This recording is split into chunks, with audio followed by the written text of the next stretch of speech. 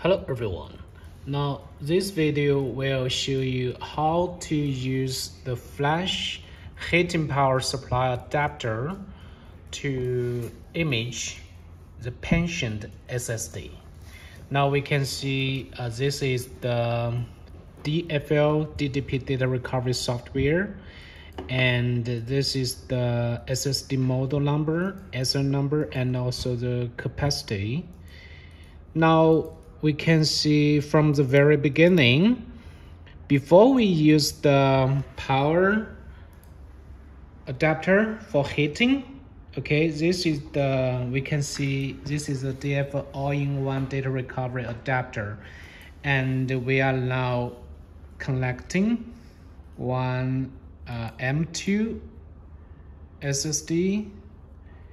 This is M2 NVMe SSD. We have connected to the all-in-one adapter, and then we are using this heater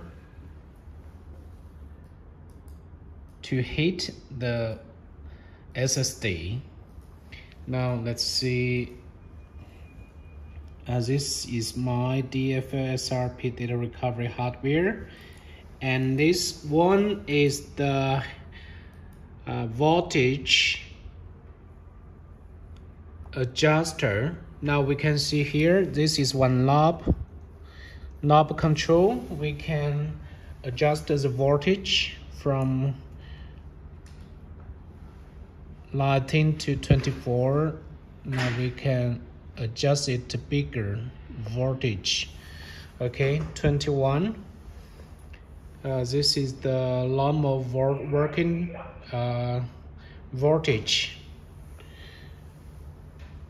We can see here, this is to control the working temperature for this SSD. Now we are heating this SSD.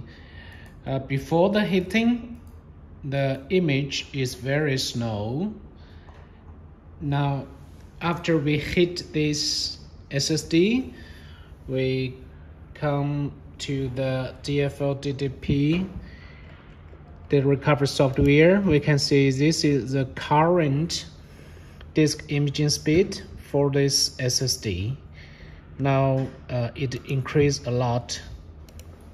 It's about 20 megabytes per second has been added, increased. We can see this one. So sometimes when you are trying to image the SSD, and if you find it very slow running, or sometimes you cannot even start the disk image task, you can then try to use this method. We can heat the SSD, use this power controller.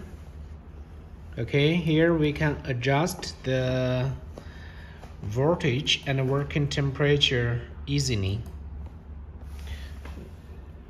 You know, after the image running for some time, we can adjust it to be lower voltage. Okay, a little lower.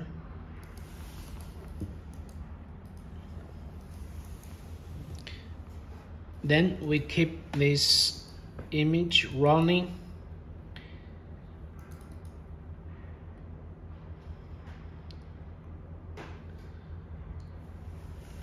Okay, thank you for watching the video.